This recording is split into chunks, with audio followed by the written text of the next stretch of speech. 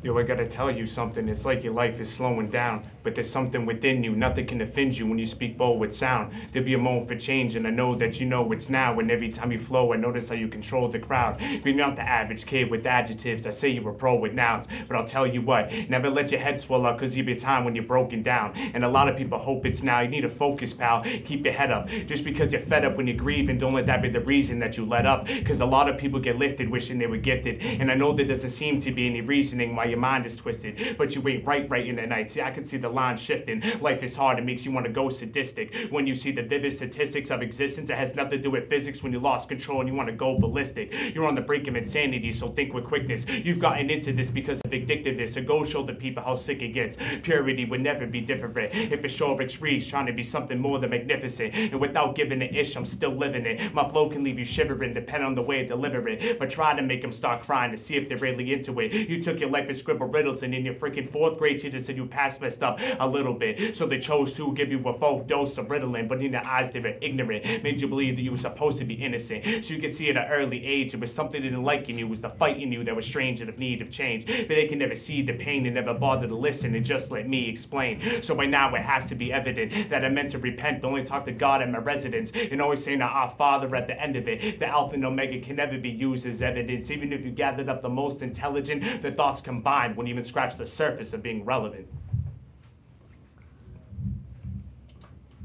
Welcome to Dead Air Live. Tonight, we're going to be talking about tough times for teens. That was terrific, Greg. Thank you. Yeah. And we are very fortunate to have with us tonight psychotherapist Joanne Zelkin, and we're going to talk about many, many different issues. Yes, we are. About teens, parents, and it's not all negative. There are a lot of positive aspects. So, Joanne, where would you like to begin?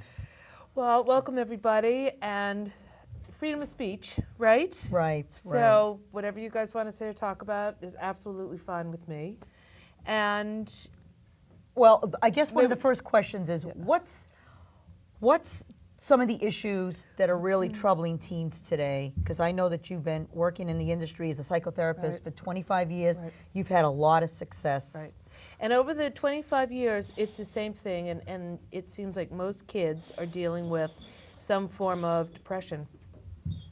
But why are kids depressed today when there's so much out there, there's so much opportunity? Right. I mean, I look at these vibrant, beautiful faces and all these kids, none of these kids look depressed. No, they don't, but you have to deal with age and puberty and hormones and parents and family and rules and independence and wanting to belong to the right clique and wanting people to like you and wanting to look a certain way and people not letting you look that way. And I mean, just the way you were rapping, it's just, there's a lot of anger, a lot of frustration. Teachers not understanding, adults don't get kids. They don't get kids. And that leaves the kids feeling really depressed and confused and lonely. So if adults don't get kids, how are kids supposed to get the adults? Like I was telling some of the kids earlier that when I'm with my nephews and nieces, I don't like to be the person that disciplines. I want to be fun. I'm the fun aunt. Right. But I also noticed that my nieces and nephews, they have a great time with their parents. And I noticed that I was watching and observing you a couple of months ago with your son and the way you were talking to him. And one of the things that's really wonderful is that you don't talk down at him. Right. You don't talk at him. You talk to him, with him. Right. And maybe that's one of the things that parents are doing with the kids is they'll say, you got to do this and you got to do that. Pretty much. And a lot of parents come into my practice and say, kids don't need a friend, they need a parent. And I strongly disagree with that. Do you? Absolutely. Why? Because I think you can have a combination of both. Small kids need a parent to teach them not to cross the street in traffic, that kind of thing. But teenagers need a friend, and they need a friend in the parent. They need a combination of the two. And a lot of parents, that's the end of that interview, and they walk out. Where I get success with the kids I work with is being, like you said, like an equal. If I'm going to parent the kids in my practice, I'm going to lose them because they get that too much at home and too much at school.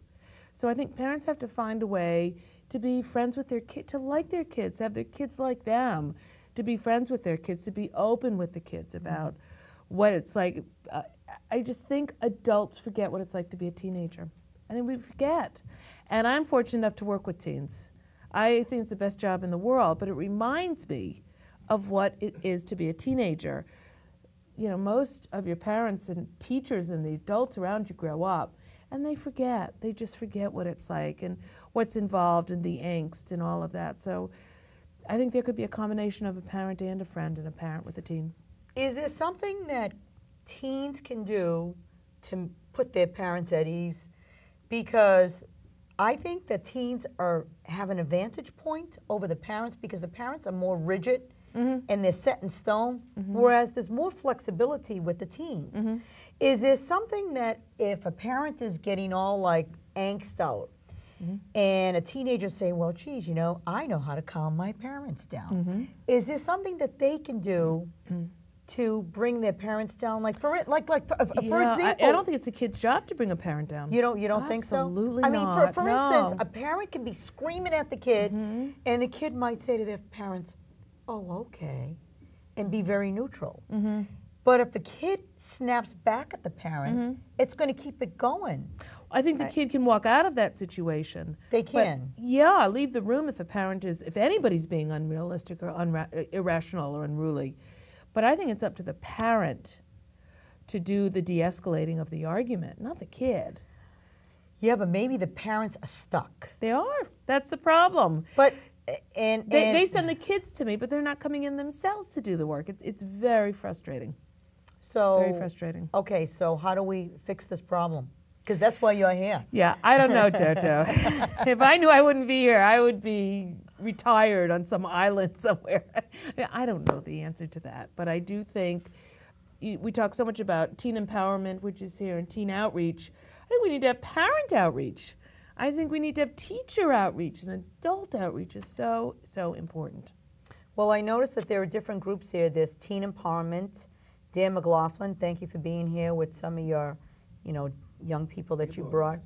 Say it again? The youth organizers, that's it. That's right, the youth organizers, yes. And we have the 21st Century, we have the Boys and Girls Club or the Kids Club. And am I missing anyone? We have Save Our Somerville and the Mystic Learning Center and the Youth Council.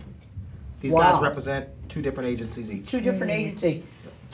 It's excellent. And you're a coordinator where you what does Teen Empowerment do? Well, I'm a program coordinator for Teen Empowerment here in Somerville. We're located on Pearl Street, and what Teen Empowerment does is we promote social and positive change in the community, and we do that through working with youth. We interview about 150 to 200 youth every September, and we only hire about 12 of them.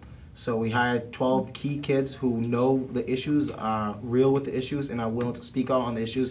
Greg's one of those talented individuals, and they get hired, and we hire some real talented kids, and they express themselves in the issues. They talk about the issues and the things going on in Somerville through their raps, through their speeches, poems, spoken words. We hold different events, like we have the Somerville Peace Conference coming up April 12th, which is that's our big year-round event. Where our Is it about 500 people? 500 plus. We were bigger than the Boston Peace Conference last year, and it's all Somerville kids talking about Somerville issues, talking about things like depression, adolescence, all the way to drug abuse, all over the place, and really connect those to what's going on in the streets too. So it's a real powerful organization. We do a lot here in Somerville. Do you think that there's more depression now than there was? Because doctors are giving kids lots of... Yeah, it's crazy. They're giving them drugs. Yeah, I know. They're giving them adult drugs. It's crazy. I don't understand. I heard that about the 4th grade teacher in Ritalin. It's so true. And some of the kids in my practice will go into a psychiatrist or even a family doctor who means well, and after 20 minutes walk out with a prescription of 100 Prozac and come into my office and tell me they feel suicidal. It's crazy. It's crazy. And I think medication really needs to be a last resort, not a first resort, in any of these situations. There's so much. If we had programs like yours all over the place, boy, these kids would have a fighting chance. We just don't have enough of this stuff. But you know, I was noticing that all the young people that are here tonight, I have to say that you all have your own different look, your own identity, but you're all very clean. You have good hygiene. And I know you're laughing, but think about it. It doesn't make any difference what you look like, what color your hair is, but if you have good hygiene, it shows that you respect yourself. And when you respect yourself, you respect other people. I'm sure you've been around people, they don't care, they don't bathe, they don't wash their hair. They just don't care, and I know that I could see that look in your face because you, you know, like you may know somebody like that. And is it again? No. No. But it's, and you look like you all really respect and love yourself. Isn't that what it's all about? Yeah, I mean, I think the group here is pretty unusual. I don't know you guys. But just the fact that you're here, the fact that you're smiling and willing to talk about this, the fact that you're involved in the community, this is much more, this is not the majority of the kids out there. This is a very elite group that if all the kids were this together, I would be out of business. This is not what I'm seeing. These kids don't come to see me. I kind of have a different type of kid that ends up in my practice. But I'm sure some of these kids have issues. Dan, you want to say something? Well, I mean, you're right on what you're saying, but also that's all on the surface. Like looking at me, I can come off as a happy-go-lucky guy, but at home I might cry. You know, I mean, I might be home every day thinking about suicide. You know, I mean, that's not me, but I know a lot of people who come off as happy, and they can sit here in the room, and they can sit and be involved, and they can help, and they can care, and then, but when it comes down to it, they don't care about themselves, and they can be the kid at the Catholic school wearing the preppy shirt, all dressed up, most popular kid in the school, but when he goes home at night, he doesn't like himself, and he doesn't like the life he lives, or whatnot. And so I think a lot of it, that's a problem here in Somerville, is that the underlying depression, you think because a kid is dressed nice, or that because they come from a good home, that they might not suffer from depression, or, I mean, depression does not discriminate. It does not see any boundaries, and it affects black homes, white homes, Latino homes. It doesn't matter. So, I mean, it's really hard to judge, like, even just looking at this room, it could be if you talk to one of these kids for a moment, there might be actually a lot more than just on the surface, too. I'm not saying that in you're absolutely like, disrespect to anything you guys have said, but it's just that there's so many kids that I know who come off as, like, happy-go-lucky, great life, and then in the bottom line is then that kid, I know people who are suicided, who have been, I thought their life was okay, you know, so it's really tough, you know, just to judge. Why are kids getting depressed today? Does anyone have an answer for that? Why are kids getting more depressed? I mean, it's more prevalent.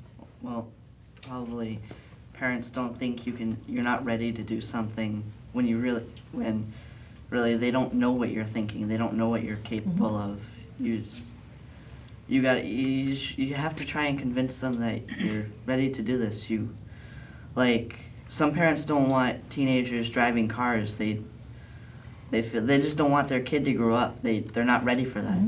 Right, the parents aren't ready. Right, so the parents Especially look if back. it's their firstborn.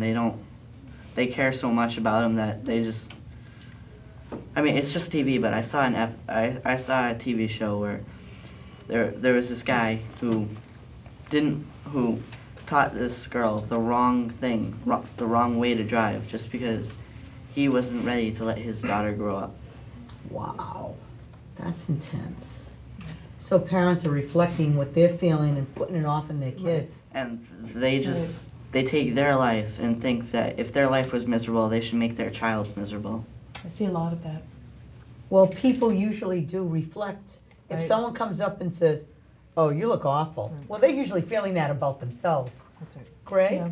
Well, no, I was just going to say that a lot of probably the youth in Somerville feel that they're depressed because it's just like there's no hope. You know what I mean? We go to Somerville High, we go to our guidance counselor for advice, like, oh, what do you think I should do? And then they're the ones who are telling us, like, you don't have enough good grades to get into the school, instead of telling us what we should do to be getting that type of position, to be going to that school. Isn't that Yeah, interesting? I see that, and I work in a different part. I work with Newton, and I work with Wellesley. Guidance departments there, huh? No, I see the same thing. It's so competitive, and they try so, and the parents are behind this, wanting these kids to be in these very, very big colleges, and these kids can't keep up. And they'll go into the guidance counselor and say, can I get into Harvard? And the guidance counselor will say, not on your life, buddy. And they'll go home and they'll smoke some crack that night. That's what I see in my What should the practice. guidance counselor say? I don't think it should begin with the guide. I think it should begin at home. I think parents need to figure out who these kids are, Sure. what these kids want, and then help these kids figure it out. If Greg were in one of the families I work with in Newton and he said, hey mom, hey dad, I want to be a rapper, they absolutely would never promote that. That's what's out there. And it's not to say all parents are like that. But I think particularly in this area, in the Boston, Somerville, there's so many great schools here. It's so competitive. Parents want their kids to be a certain way, to do a certain thing. And if, like you were saying, if the kids veer from that at all, the parents fall apart. They then go to the guidance counselors or the family therapists, and they want us to make the kids do what they want to do. And it's just a vicious cycle. Steve? Well, one of the problems that's in Somerville, as you said, like the parents want them to go to Harvard or any of those nice schools. One of the problems with us is that we're underestimated. Absolutely. Like, we go to our parents, say we can't afford to send you to Harvard. The guidance counselor says you're not smart enough. A guidance counselor will say that to you? They'll tell you you're not smart enough? Yes. Instead of finding something good with you and say, listen, might I make a suggestion? I've seen you do this. No, I've seen guidance counselors do this. You're kidding. There's very low expectations, which is, I mean, Somerville High is like the stepping stone to Bunker Hill Community College rather than Harvard. Right. It's like Bunker Hill Community College Phase 1. Phase 2, But Bunker Hill Community College is not a bad college. Well, not but if you're going there as like your only option. Right, because that's what you've been told. Okay, I'm going to ask you a question. What should the guidance counselor say to you? Let's say your grades aren't right. What would be your expectations of the guidance counselor? What would the guidance counselor say to you that would bring out the very best in you? Well, I've been to the guidance counselor where they told me my grades aren't good enough, and that basically they told me to just like kind of coast through the next year rather than try to bring my grades up. Coast? Through the next year? Well, in my case, it was 4 years. But yeah, get through. Just get through. I got to tell you, I'm totally blown away what you're telling me. I mean, that is like so. If you're not through, I know Alicia has something to say, but what would you want the guidance counselor to say to you? Well, rather to bring out the best in you. Well, just tell me what I can do rather than what would be easy to do. Right. I mean, Somerville isn't exactly a place full of rogue scholars, but there is a lot of rogue scholars in Somerville. There's a lot of talented people, and they don't see that. They just see another manual laborer, which is fine. Have you found what you're looking for in Somerville? Have you found the answer? Well, another problem is that even things that like I want to do, like there are things I want to do, but I also can't see myself leaving here because this is where like my entire life is. And it's not a bad thing, you know. Yeah, but however, if you want to be somewhere else, go for it. Well, that's what the guidance counselor should say. I have kids. Go for it. I have kids on the other end who come in and say, if I don't get into Harvard, my parents are going to kill me. And the guidance counselor saying to them, you don't have the grades to get into Harvard. Let's be real here. And then you watch the parents and the guidance counselors figure out ways to get this kid into the place he doesn't want to even be at. The bottom line is we're not listening to these kids. No. They know what they want. We That's can why learn we so have 2 much ears. from them. And we're not listening to them. It's a big problem. Alicia? There's this standard for like me and some of my friends. It's up here and we're thinking down a little bit lower. We're like, I'll get into this school and I'm good here. I'm not even gonna try to apply to Harvard or MIT or any of those things because I'm not sure I'm gonna get in. And that's because, people around us are telling us that. I went to a dinner with my boyfriend at his school. He goes to a private school, and one of his parents' friends, they asked me what school I went to, and I was like, oh yes, I go to Ridge, and they just kind of were like, oh. And it just kind of, I'm not the kind of person to take that horribly offensive. I don't really care that much, but it was just kind of like, that's kind of rude. Oh, yeah, that is rude. What is up with that? It doesn't make any difference where you are, because where you are is exactly where you're supposed to be. And, I have a children's TV show, and we call the people that tell you that you can't do things negative no-nos. We don't listen to those people. Those are the people that say you can't do it, you're not good enough, you're stupid. I tell those people, you know what? I can do whatever I want to do.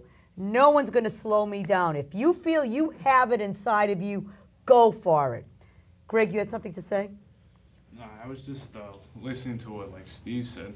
Like yeah, and like what you're saying. Like you go to your guidance counselor and they're not like saying like enough things to where you should be going. They should be focusing on like what you're good at and what you've been doing and what you've done in the past and like Right. stick with it if that's what you're good at. And another thing, like if adults keep forcing something on like a kid, like oh you have to do this, Yeah. they're not gonna do it. They're gonna Nope. find something else that Absolutely. they want to do. So. Absolutely. I've had more kids run away the day after graduation from high school Are you than kidding? any other time of the year because they're being forced into doing something they don't want to do and they take off. Where did they go? Different places. I don't know. I'm not supposed to know that. Different places, just to make a point.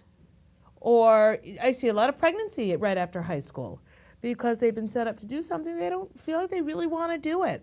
And so they can have a baby instead. I mean, there's just so many scenarios. See, the thing is that I think that a lot of kids feel like they have the feeling that they're not worthy. And I know what it's like to be sad. I even know what it's like to be depressed. As a matter of fact, I used to wake up a lot of mornings and I was a miserable person. People did not want to be around me. So I consciously one day woke up and I said, every day I wake up, I am going to choose to be incredibly happy. And I just like shifted everything. And so I was talking to the cameraman tonight, Mike.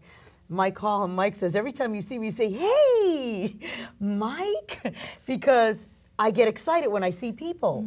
And so I choose to be like that. And once you start doing something and you create that mindset, it becomes a habit. For some, not everybody can do that. You don't think so? No, no.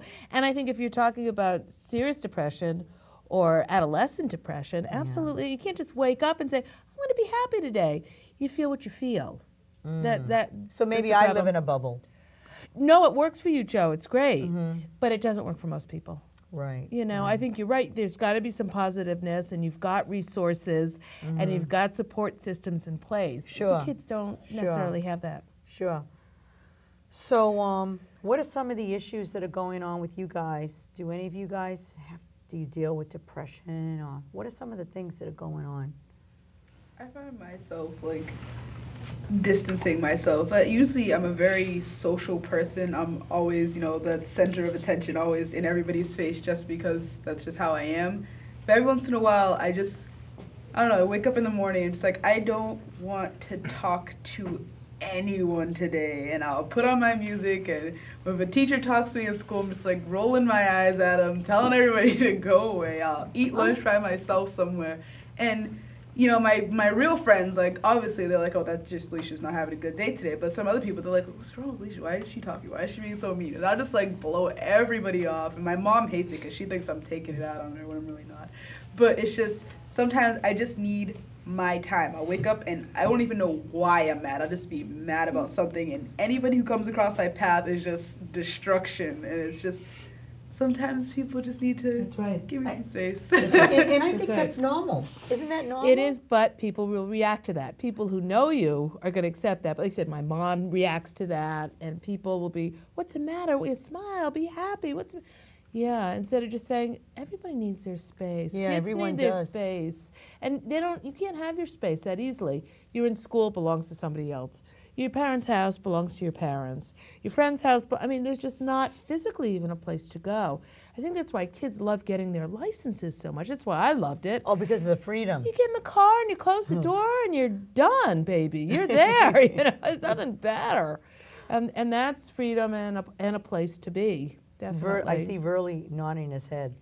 Yeah, I think that's kind of true because like most parents, they don't really communicate that much with the children. Mm-hmm. I mean, like when they have these kind of days, like especially after like an argument, the kid might just need some time to like think like things over and all that. But the parents might just be thinking like, oh, she or he's still mad at me and stuff like that, and they trying to like backfire at the kid, and like that's mostly when like things get out of hand, like in life mostly. Absolutely. That's when it escalates. Instead of just letting the kids kind of sit back and do their own thing. Right? Judson, you just joined us. So, do you have any things that you want to talk about tonight? Nothing? Not yet. Okay. Alex. Like she was saying, my mother kind of does the same thing to me. Like, I'll wake up and she'll think I'm taking everything out on her from what happened last night, or she'll think it's from something else. But really, she's just the one that's really being cranky. I'll just wake up. I'm used to waking up. I'm used to waking up and doing my own thing, getting ready, going to school. I'm used to going on a bus and going to school because I lived in a town, not a city before. Right, in New Hampshire. Yeah. Right. So I'm used to a whole different lifestyle. But I have to change, and so does my mother, now that she has 3 kids living in the house. And I'm not going to say why, but I moved out of my dad's house for a reason. I don't want whatever was happening in my dad's house to become the same issue in my mother's house. It's scary. Otherwise, I'll have nowhere to go. You sound very mature. My mother isn't very good without her coffee in the morning, and she doesn't have... Hello to his aunt. My mother doesn't seem to drink her coffee in the morning. She seems to drink it more in the afternoon. Unless she's drinking it at work after I go to school, I don't know. But Right. Maybe you can slip it to her without her knowing it in her milk.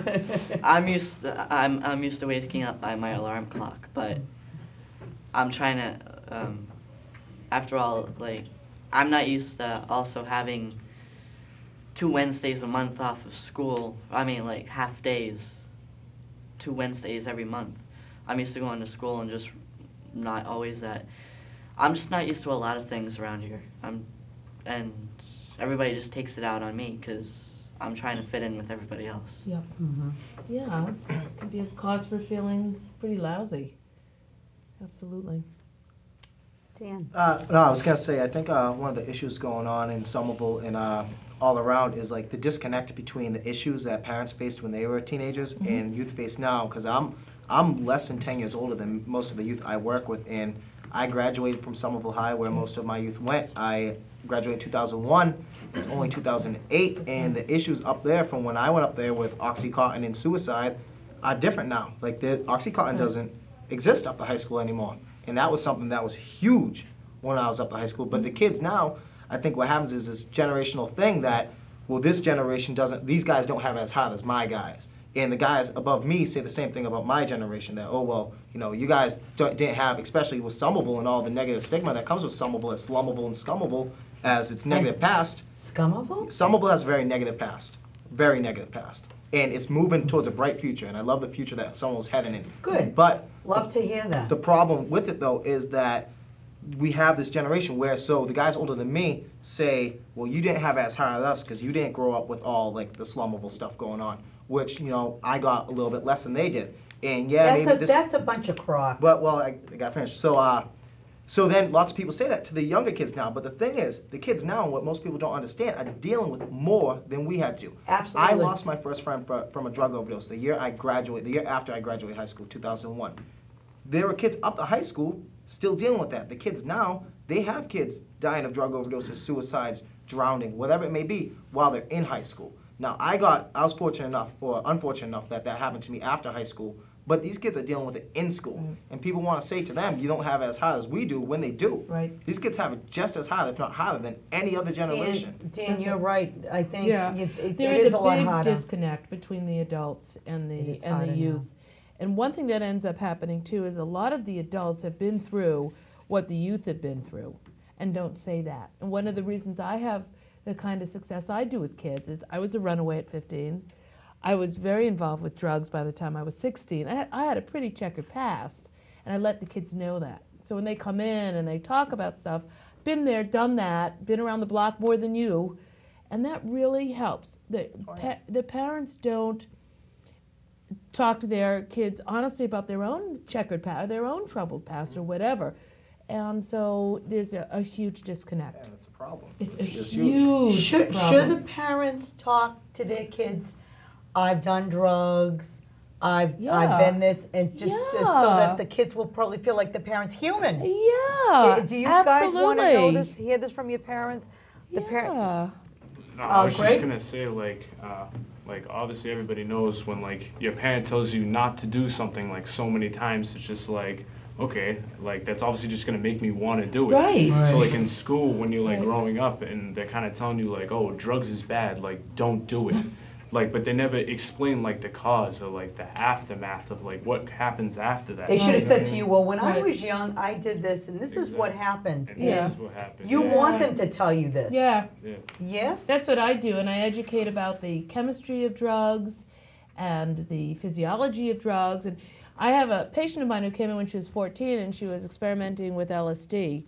She's 33 years old now, and she's called me the other day and said, I gotta thank you, Joe, because after talking to you and learning the whole history of LSD, what it does to your mind, what it does to your body, all that, I never did LSD. That was just a great approach. And now I'm having kids myself, and I want to use that approach. It's the same thing with sex. If kids come in, you know, tell a kid not to have sex. That's you. It's just a waste of time.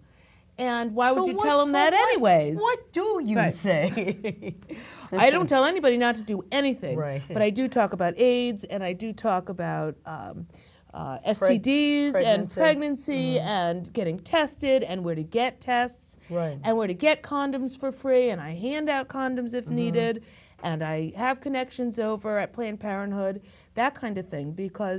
And the kids tend to come in and say, you know, I thought a lot about it. I think I'm going to wait, or I think we're going to get tested first. Or it has a huge success. If a kid comes in and says, I'm thinking about sleeping with my boyfriend, and you say, oh no, bad, don't. I mean, They're gonna do it. that night, that hour, that second, you know, they're going to leave and go. Yes. Instead of absolutely. just educating and saying, you can do it, but how are you going to feel? Blah, blah, blah, blah, blah, blah. Yeah. Alex, you have something, and then Alicia? Going back to the point of like parents not talking the way they should, I think that parents are ashamed of their past. They don't. Yes. They don't want their child to repeat their life. You're absolutely right. Well, you are smart. But yeah. But the That's best why way to that's- help a child not repeat it is to educate. right. So you got to tell them what you did. Yeah. What you did wrong. Yeah. So they don't do the same thing. Yeah. If you don't want them to repeat your life, stop making them do things and tell them why not to do things instead of. That's right. So you don't want to That's be right. preached to? I don't like Nobody being told what to does. do. No, I don't That's me. either. No. Nobody does. I flip out if I'm told what to do. I mean, if you're doing it in a nice way and just asking me to do something, I don't care. I mean, if I'm not listening to you, go ahead and yell at me. But you know, I don't. I wanna don't go like there. being yelled at for no apparent reason. No one. It's not No one necessary. does. No. No one does. Alicia? Actually, me and my mother, it's just us two in the house, so I really like the relationship we have. We're almost like sisters, best friends sometimes. I mean, obviously she has to step in and be a parent every once in a while, but we really have a connection. And, you know, when she went to high school, she didn't go to Ridge, but her boyfriends, whatever, were in Ridge, so they were all around that area, and she hung out with the gang crowds and did all that other stuff, and she tells me that. And although she didn't like a couple of years ago, which all of a sudden I just found out all this stuff, I was like, oh, okay, Mom, you're a little off, but you feel good that she. it brings us together on a closer level, and we can connect more. So, you know, obviously when I get really mad and she's like, oh, Alicia, you can't do that because such and such, I'm like, you know, Mom, you're not me. You're not going through this. I mean, I already, you know, it depends on how the situation was. I turn around so many times and I'm like, well, you know, you did this, this, and this. You told me you did this, this, and this. It's not the same way for me. That's right. But we have that kind of relationship where I feel comfortable talking to her about this stuff, so it keeps me from doing all this stuff. Like, she'll tell me, you know, don't smoke, don't do drugs, and I don't think I probably would have in the first place, but, you know, she tells me, I had friends, there were friends that I lost, this, and, you know, really lay it down. And it's different when it comes from your parent or somebody you really know, learning about something than like a school assembly about the violence and the whatnot. It's just kind of, oh, okay. It has more impact. Thanks for the announcement. Like, I haven't heard that a million times. But when it comes from your mother who, you know, went through this stuff already, it's kind of like, oh, okay, maybe I should listen.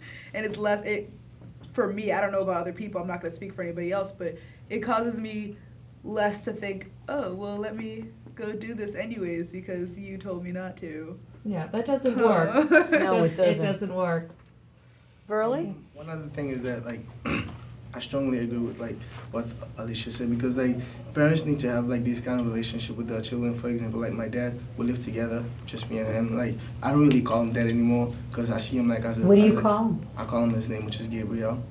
I mean, like, just like the connection we have, like the relationship we have together. Like, I see him like as my best friend. Like anything I have, I just can That's great. I just can like go to him and talk about it. Like, basically, like you can just go to your friend and talk about something, but like the mature mind that they have is just like what sometimes you need in life. Like you need a more mature life, not just like somebody in your same like age group and stuff like that. I mean, like they have more experience than us. Even though like their experiences like kind of different than what we went through, like, but it's still like kind of the same because like what they went through, like we could like, if they tell us about it like in the right way, we could like take some experience from it and not trying to do what they did and like not make the same mistake as they did. And the key to that, and it's probably what Alicia's talking about too, is non-judgmental discussion, freedom of speech, which is you can tell me anything you want or need to tell me and you won't get punished for it. Right, that's huge. That's really That's huge. big. You won't get grounded for it. So if you tell me you're in trouble, you tell me you're doing something, and I promise you, I am not going to judge you ever for that or ground you. Guess what? The kids talk to their parents. Right. That so many times the kids come into my practice, I don't say anything to my parents. I don't say anything to the neighborhood police. I don't say anything to the rabbi or priest. I don't say anything to my teachers because I'm going to get in trouble. I'm going to get my friend in trouble. But if there can be more freedom of speech with kids where parents do not punish and reprimand and criticize, that would be huge. You come from a place of love and not power. Yeah, well, see, and yeah, that's something that I try to work with in everything that I do. Am I coming from power? Am I coming from love? I want you to really think about what I'm saying there. When you react, when you talk to someone, a person that comes from power gets all caught up in their ego and everything else. When you're coming from a place of kindness and love, you always end up doing the right thing. In your practice, you come from love and kindness, and they trust you. They don't need another bad adult. I mean, they but, don't. But parents aren't bad. They're not bad. They just, there wasn't a handbook for all our parents to do these things. We parent the way we were parented. I make terrible mistakes with my son. And I catch myself sounding like my mother. And it bothers me, but I do something she never did, which is say, I'm sorry. That's me. I didn't have my coffee this morning. I screwed up. Sorry about that. You know, and that's really an important. I'm not saying I'm perfect at all. Right. But you know we have a relationship that I don't see. It sounds like what Verlie's talking about. Alicia's talking about. Yeah, they're have good great relationships. It's great. And that's the key. Alex. No offense to my mother, but to keep a relationship with your child, if you promise them something and you break it a lot of times, whether it's financial difficulties or whatever, if you don't think you're going to be able to keep it, don't say it at all. Just keep it to yourself until you know that you can keep it. Either that or just say maybe. Good point with everyone. It's not just my mother. And I know it's not her fault. But sometimes, most of the time, I have people that tell me they're going to do something for me. They're going to do something to help me. But really, they don't do anything. They just sit there and watch me fail at what I'm trying to accomplish. Well, they don't understand me. They don't. They're breaking their promises. Yeah, maybe that should tell you if a person says they're going to do something for you, and they don't end up doing, like you asked me, when am I going to have the DVD for you? And I said to you, a week. It's probably going to be sooner, but I said a week because I know I'm going to get it done. Yeah. If I say sooner, I'm going to mislead you. And then you're going to be disappointed, and you're never going to trust me again. I'd rather give myself more time. Yeah. I mean, so if someone says they're going to do something and they don't do it, I guess it's almost like it's a trust issue. You stop trusting the person. Yeah, you can't help it. It's human nature. Well, saying that kind of gave me a flashback of myself. I guess I kind of did the same thing to my parents too. Yeah, but you know, everyone deserves a second chance too. Don't you think, Joanne? Absolutely. You can't give up on people. Yeah. Just toss them I've out. had several chances to make up. Like, right now, I'm in a huge feud with my father and my stepmother. It's really... and I haven't talked to him on the phone, or let's just put it this way, I haven't seen him in about 2.5 months. We've been talking by email very little, but that's because I wasn't willing to give him a second chance for not listening to me and pretty much destroying what I had, going there and forcing me to move out. That's why we have our psychotherapist there. Second chances have to be earned, just like respect. And which, no offense to him, he hasn't earned it in my point of view. They have to be earned. And we don't just respect somebody because they're a parent, and we don't just give a second chance because it's a kid. It goes both ways. It's got to be earned. Yeah, like parents are always saying, I deserve respect. I feed you. I give you shelter. You know what? Who cares if you give me shelter? I can go find shelter somewhere else. I don't need We didn't you. ask to be born, did we? No. We didn't have a choice. No, we did not. It was your choice to have us, which means you have to There's shelter some us. responsibility there. And it's not to say parents are bad. And you can be a good person and be a bad parent at the same time. I see a lot of really nice people in my practice. They just suck at being parents. They're really bad parents. But they don't mean it's not vicious. It's not a parent bashing thing. But after all the kids I've seen, it is just still shocking to me how little responsibility the adults take and how the blame gets put on the kids. It really bothers me. My father says, you need to start showing at least 1% and we'll show you the same back. Every time I do something more, he expects more and says I'm still not showing anything. And he expects me to work on both things, school and home. Which one do you want me to work on? I can't do both at the same time. That's right. Grades. Now I'm getting good grades, but I'm still trying to work on how I act at my house and lying and stuff like that. You feel like you can never please them. Yeah. It's like your best is never good enough. Right. But now at my mom's house, I feel that I can do a lot more, and I have a lot more self-confidence in what I'm Oh, doing. good. That's the place you should be then. Everybody deserves a little bit of praise. A lot of praise. Yeah. A lot. Really? Just to get back on the promises thing, I kind of agree with like what you said, but I think sometimes like once you get to be a teenager, you have to have like more understanding. I mean, like if the parents tells you he's gonna buy you like something next week, and you see like during the week something occurs, I mean you might not know about it, but it might happen. But like you have to be like able to understand what's like going on like in his life. I mean, like he might not be able to. I mean, he might not want to disappoint you and tells you that he's not gonna be able to get it to you. But like you as a teenager, you have to like try to understand like where he's coming from, like all if it's like responsibilities and all like that. He might not be able to like support everything all at once. You might like trying to give him a little break or something like that. Right. I mean, like see it like from your own perspective. If you're like in his place, what would you do? I mean, like just to see like That's very, all very the, wise. all the way, like, Mm-hmm. for example, like my dad, he has to send money back in Haiti and stuff like that.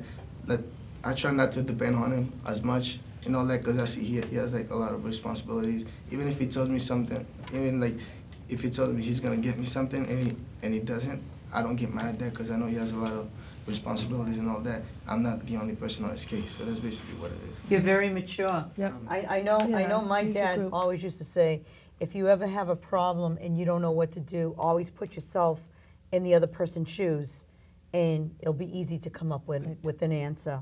There's a problem when it becomes a power struggle again. It becomes a problem when a parent says to a child, if you do this, I will buy you this DVD player. That's a problem, because if the child does it and the parent says, well, not quite enough, no DVD player, that's where the trust comes in. So favors and gifts and rides and money should not be a source of a power struggle. Right. Those have to be earned as well. I see where he's coming from, but I mean, like, what I'm trying to say is like, since when did my parents cut me a break? Why should I cut you a break if you don't cut me a break? Mm-hmm. you got to be a little more flexible too, you know. I mean, if we're going to be flexible with you, you got to be flexible with us. I agree. Just because we're younger doesn't mean you can treat us like crap. That's You right. got to, I think we deserve a little respect too. You absolutely. Yeah, absolutely. You have a right to be here. You're important. You're valued. Everything about you is perfect. So never give up on who you are, because you do have a right to be here. And like, the, I thought you said you weren't going to talk tonight. Yeah. What's I've up never with that? been in front of a camera like this before. I don't know what I'm gonna do. I mean, you're doing pretty I good. don't know what I'm gonna do. Live. Oh, live. Oh, thanks. Thanks. That means everyone at home's getting this right now. That's right. It's what does people. Anyway, what was I saying? I don't know. So when you're finished, we'll go to Greg. I'm done. Okay. I'm sorry. I didn't mean to embarrass you. Oh, it's fine. Greg. Just going off of what Verley said, what he said, like, they do have to be like understanding, like, of both sides, and we have to understand where the adults are coming from, and they have to understand where we're coming from. And it's kind of funny how, like, certain, like, with age, as you get older, you kind of see what's more important and what's more essential in life. Like when you're like 11 or 12 or 13 or something like that, like, and the only thing your mind worried about is like, oh, you promised me like that action figure I wanted. But now when you get like a little older, 17 to 18, you kind of notice like what you need to be doing, so you kind of almost relate with the adults, like, hey, you need to send money for this, you need to pay the bills, we barely have food in the house. I mean, certain things are essential, and like, you know, I mean, wisdom comes with time, so certain people learn certain things, like. That's a good point. Very good. Steve? That's actually pretty much what I was going to say. You're kidding. The whole thing?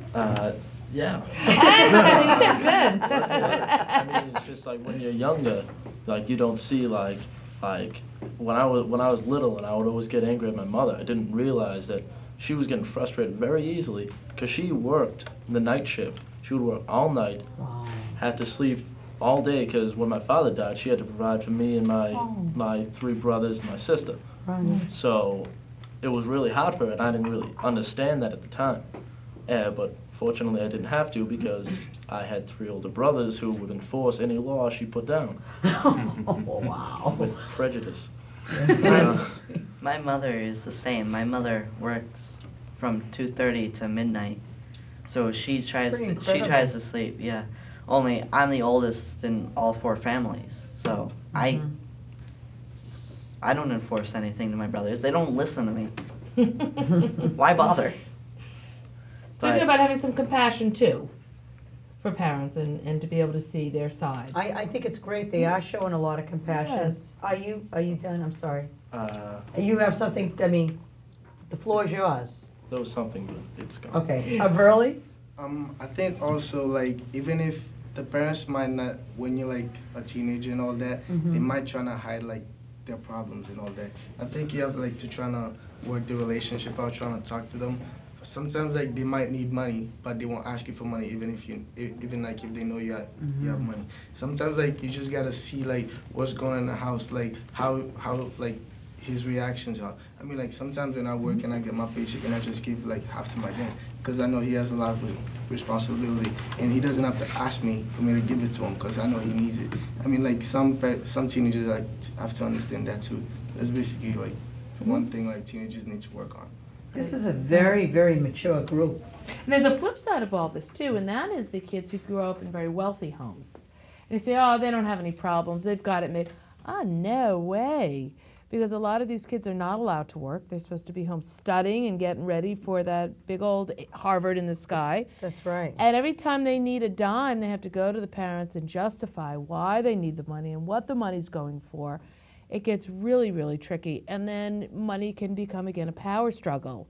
So you can have it on both sides. And A lot of expectations. I see more problems on the other side where there's too much money involved. Right. Then I see much more serious problems. Alicia?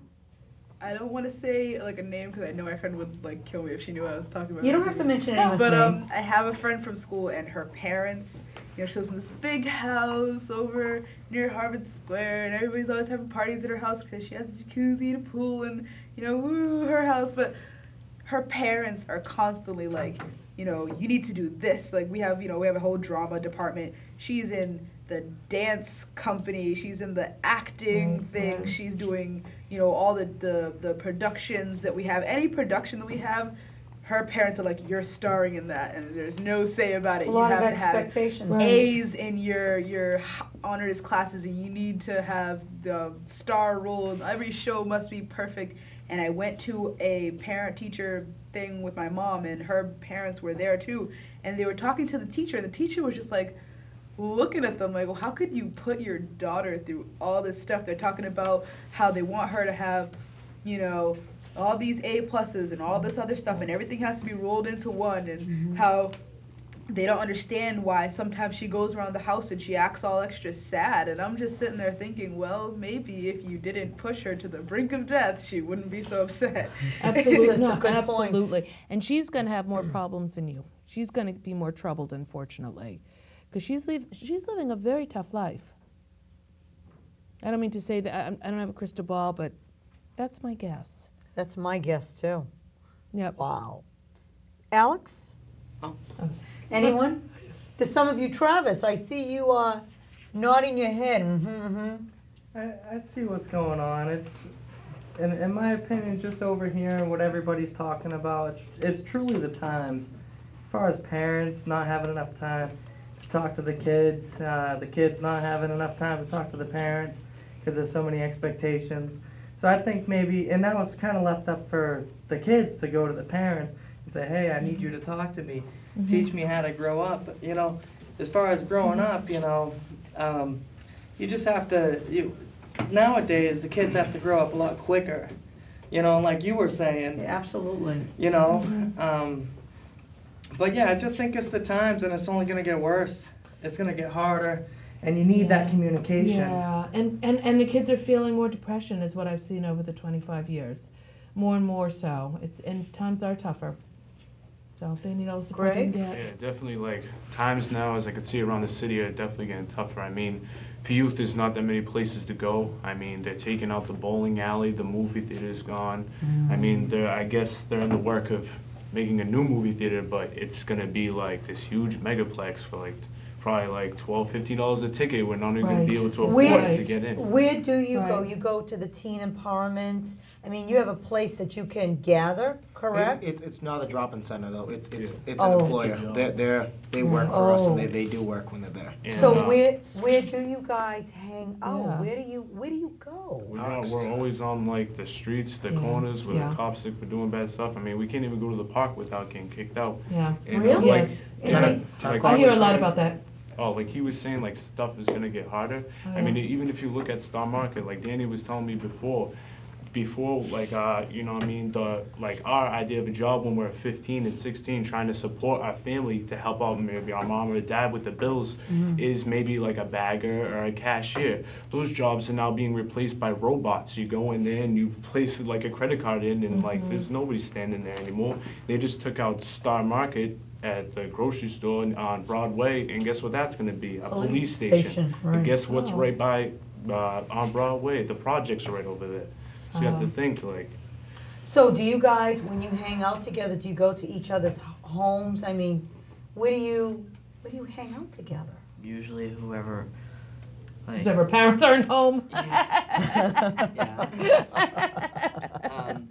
or whoever has like the best stuff or bigger house Oh, or most room and most private area there is. right. Because nowadays kids don't like to hang around their parents. I know. Parents are either too busy with something else, they get out of the house, go find something to do. Or so the kids just think that now the parents never have time to hang out with them. So they go and do their own things. Yep. That kind of leads to the drugs or whatever. They feel that they're not wanted in the house. So they go and do something because they think it makes them feel better. But really it's just killing them. Yep. Absolutely. When are people going to learn that? I've seen something different in Newton. I've seen the drug levels be higher than ever, particularly heroin. And Kids? And I see a lot of OxyContin, and I see a lot of much more serious drugs. 25 years ago, it was pot. It was, Dad's Jim Beam from the liquor cabinet. Now it's a whole different world. It's very, very different. So I'm glad to hear Somerville you're seeing a lot less. I see much more in Newton. It's improving. It's far from. Boy, could you guys perfect. come and help us out because it is We gotta fix worse. ourselves first. It is worse than ever. Well, a thing in Somerville too is that, I mean, I know other communities are experiencing high opiate use and high depression, but young kids in Somerville are dead. Like, they're dead. I know of 17 different kids under the age of 20 over the past 5 years who have died from overdoses or suicide linked to depression or whatnot. so it's sorry to like hear that. other communities are, How unfortunate. but when it happens in Arlington, it's on the front page of the Globe. Right. When it happens in Somerville, Right. it's non-existent because it's supposed to happen here. You know Well, what I it mean? doesn't happen. No, it doesn't go on the front I don't- pages I in don't- Newton. I don't It doesn't think get there's on the any front that pages does in that. Newton because Newton wants to cover it up. Yeah. Because they want to pretend there's not a problem, so they can keep charging the taxes they do. Yeah. So it's the same problem. Yeah. It's the same problem. One thing I'd add to that is the fact that we have these pharmaceutical companies pumping off pills to kids, pumping kids full of Klonopins and Xanax, and you're giving these to kids who are already depressed. You're giving a kid with anxiety problems, anxiety medicine that's actually making him have more anxiety, More and depression. then also it's driving them loony. Like, these drugs shouldn't be in kids' hands. Yep. I know kids who they're taking them, they don't know how to take them. The doctors are just taking them because the doctors are getting they're getting trips for sending these kids up Pill Hill. Yeah. They get money for it. The pharmaceutical company, everyone gets rich and kids die. What should we do? Yeah, What absolutely. should we do? You're asking the wrong person. We should take these companies down. I mean, if you're asking me, we should go at these pharmaceutical companies. At the pharmacy, and also the doctors, Yeah, and the also the doctors, yeah. psychiatrists who give a prescription after meeting a kid for 20 minutes who says they're depressed, 100 Prozac, and then they go home and they take the 100 Prozac. There's no board to watch any of this, and it is absolutely criminal. Doctors, again, trips for, you prescribe a certain amount of Xanax, you fill your quota, and you get a trip to Aruba. That's ridiculous. Doctors are getting trips off people's lives, off people losing their lives, and that is a national problem. That's not a Somerville, Right, Massachusetts, right. Greater Boston problem. That's a national issue. We have a couple more minutes left, so we're going to wrap it up. So I want Steve, Alex, you have about 15, 20 seconds. Go. Now I don't even know what I was gonna say. Okay. Well, Alex, can you be quick? Yeah, I know that he said that we need to bring those companies down, but instead of bring them down, why don't we just add more? Why don't we take the people that, some more people and add more pharmacists? Say you, instead of just seeing one person after 20 minutes decide on a prescription, after that, if he doesn't know what to do, you go up to a higher level, just like we have in our court system.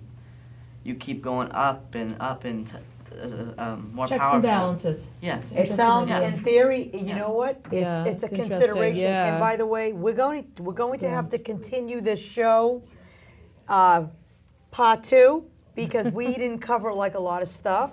And I hope you guys will join us again when we have our next show in a few months, okay? Because we have a lot to talk about. And this was a great group. And Joanne, Great. thank you Sure. so much for being here tonight. Oh, Did you guys anytime. enjoy the topic tonight? Was this good? Did we gather? I think we got some good information. Yeah, no, and I was going to say to Danny and to Greg, have you guys ever thought about going on a political level to make some? Absolutely. Yes. Start with the town council, planning committees. Well, actually, Greg's a part. Greg and myself and Steve actually are all a part. And Verly. I facilitate, and Verly actually. I'm sorry, Verly. Yeah. These three are on the Mayor's Youth Council, so they're actually That's on where it policy. starts. Huge. They're actually on the Good. youth level of policy making Good. in the city. They meet with the mayor once a month. Excellent. We're going to DC this weekend.